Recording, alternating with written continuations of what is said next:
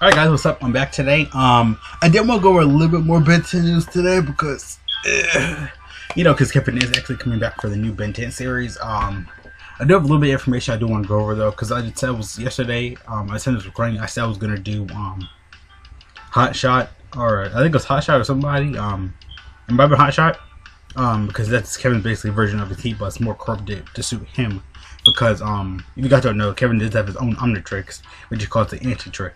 Anti-Tricks. It look like it's made from Steam Smithe's material. If you don't know who he is, he's the newest Ben 10 reboot villain. Not the newest, but he's one of the new Ben 10 reboot villains.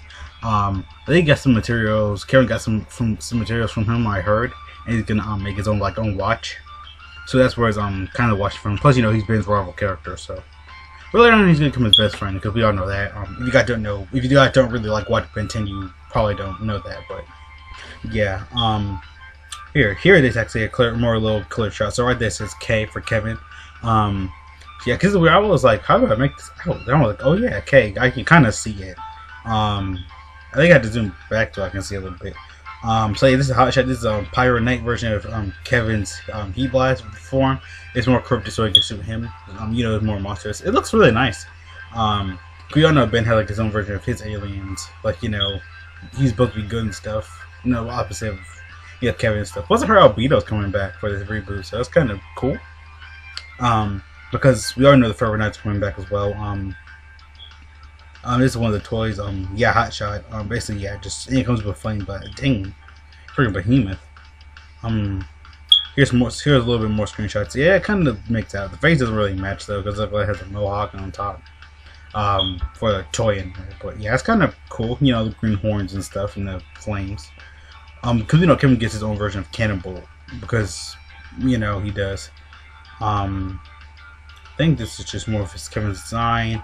Here's the brief description I can read out. It says a Kevinized Heatblast who brings all the firepower in 10 times the ego. I'm done. Make that 11 times from the flame's first his molten core. HotSpot has the inner flame that takes Kevin's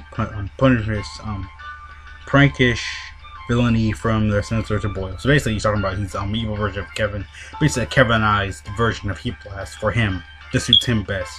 For Kevin, he goes 11 alien. He has 1 alien above Ben. You got to know that. I think that's everything. Yeah, for Kevin. I think this is just another screenshot from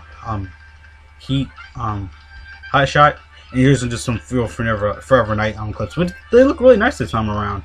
The reboot is definitely going in a great direction, in my opinion, because again, I said the story doesn't really make any sense, because that episode is just random stuff, but now I feel like it's going in a really good direction. Now it's going to actually the Ben 10 we all know, so, because everybody doesn't really like it, but now it's going in a pretty good direction, in my opinion. So yeah, I'll see you guys later. Thank you so much for watching. Just a quick short video today. I didn't want to make this news video too long. So yeah, I would probably do a Sonic video for Jim Carrey tomorrow. So yeah, see you guys later. Thank you so much for watching. Peace out. Hope you guys had great information and stuff today. Later.